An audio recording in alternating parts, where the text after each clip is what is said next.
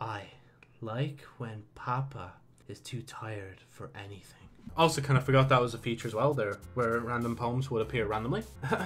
Fuck, I'm legit at this point. I'm trying. Oh, it doesn't work, does it? I think they only put words in that suit both of them. I don't know who I wrote a poem for. I'd literally just skip through that this time. Man, it's still in the back. And like the music's slightly different. I just noticed as well. It's like the tiniest thing. Oh, come on. Like he deserves any.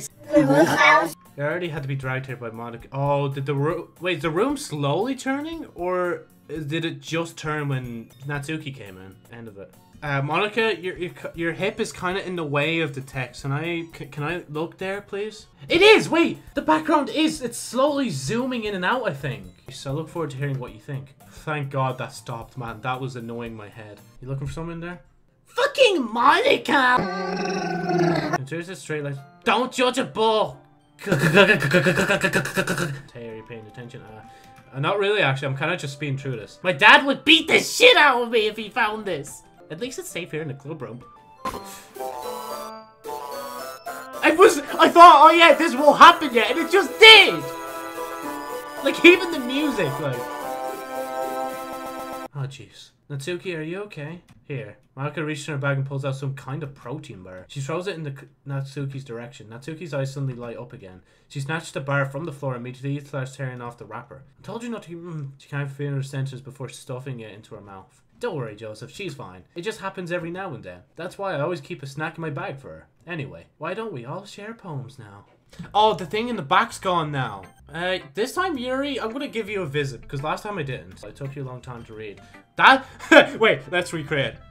That took me 1 second to skip! What do you mean it took me a long time to read? Well, I suppose you... Yeah, I did glance over it this time, I'm not gonna lie. I must say, the amount of times my mouth is starting to foam up from the amount of talking I'm doing. Like, my throat is gonna be in bits after this, man. And now, Monica. Sorry, Monica, I left you last this time, but I was curious to see who fucked up this time. If you ever go, yeah, cool, I'm always listening. Don't be afraid to bring things up. Monica, I'm bringing this up again. Please just fucking cancel the club. Just stop it. Like, there's no need to do this anymore, alright? This kind of thing makes Natsuki would write. And it could... Oh my god! I accidentally made another Natsuki poem without thinking. Bruh. Yep, if you're interested, Natsuki always has a snack on you. She clings to you like a puppy. Natsuki's dad doesn't give her lunch money or leave her any food in the house. So she's in a fussy mood pretty often. But sometimes she loses all of her strength and just shuts down. Like earlier. This is just a guess, but I think she's so small because her malnutrition is interfering with her adolescent growth. But hey, some guys are into petite girls too, you know? Sorry, I was just trying to look at the bright side. Anyway, do you want to read my poem now? Is there anything different? Wait. Oh wait, is this a continuation? Oh my god, this is a continuation! Hole in the wall. Part 2. He wasn't looking at me. Confused, I frantically glanced at my surroundings. But my burned eyes can no longer see color.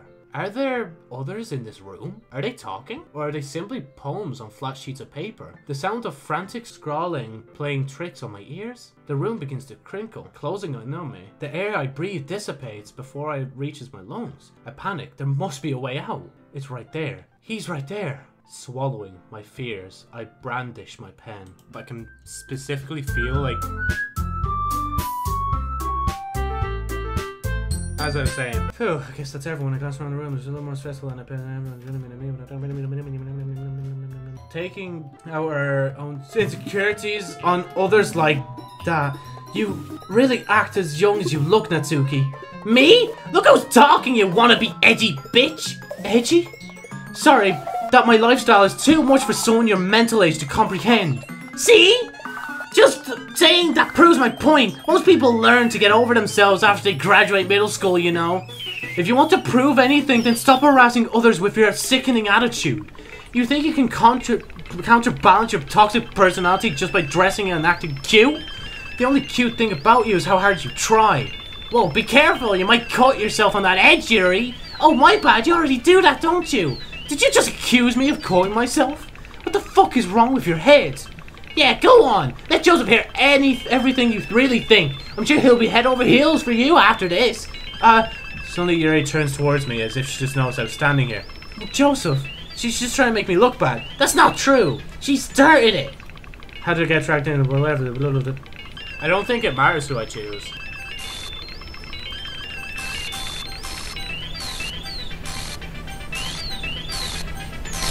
Hi, Monica. Hey, Joseph. Why don't we step outside for a little bit, okay? Sorry about that. They really shouldn't have tried to get you involved. It's probably better for us to stay out of this. We'll go back inside once they're done yelling. Some president I am, right? Can't even confront my own club members properly. Suddenly Natsuki runs out of the classroom. She quickly runs away. Oh dear. Well, it looks like they're done. I didn't mean it. I didn't mean it. I didn't mean it. Right to the desk with her palms on her forehead. Yuri? I didn't mean it.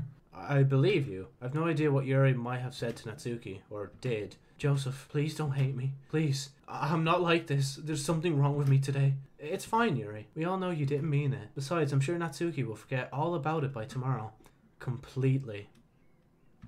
Anyway, the meeting is over, so you can go home now if you want. Yuri looks at me as if she wants to say something, but she keeps glancing at Monica. You can go first, Monica. I'd like to stay a little longer. I'm the president, so I should be the last one out. I'll wait for you to be done. Well, I'm vice president, so please let me take care of that responsibility for today. It kind of sounds like you don't want me around for something, Yuri. It's not like that. It's not that. I didn't get much of a chance to discuss my book with Joseph. It would just be embarrassing with you listening. I guess I don't really have a choice, do I? I'm sorry for causing trouble, but I really do appreciate. I shouldn't have clicked it, should I? I had to click the weird text, didn't I? Oh god. Rain cloud. Wait. Happiness. Clouds. Grief. Boop. Depression. Death. Peace. Cry. Hurt. Heaven sent. Hop. Love. What? Why are you looking at me like that? Whatever's on your mind, I'm sure it was nothing. I don't even remember anything bad happening. You're the kind of person who worries too much about the little things, aren't you? I was not! Well, I guess I need to make sure Natsuki isn't waiting for me. After we finished reading yesterday, she's fine. She's reading over there, see? Don't think about her so much.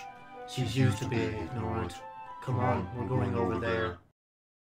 But the facility gets even worse as when they start selectively breeding people by cutting off their limbs and affixing them to... Oh, that might be a little bit of a spoiler. Anyway, I'm really into it. The book, I mean. Not the thing about the limbs. That's kind of dark, isn't it? Are you not a fan of that sort of thing, Joseph? No, it's not that. I mean... Oh, fuck, it's back in the background. I just noticed it now. Oh, my God. When horrible things happen, not just because someone wants to be evil, but because the world is full of horrible people, and we're all worthless anyway. Then suddenly... I'm rambling, aren't I?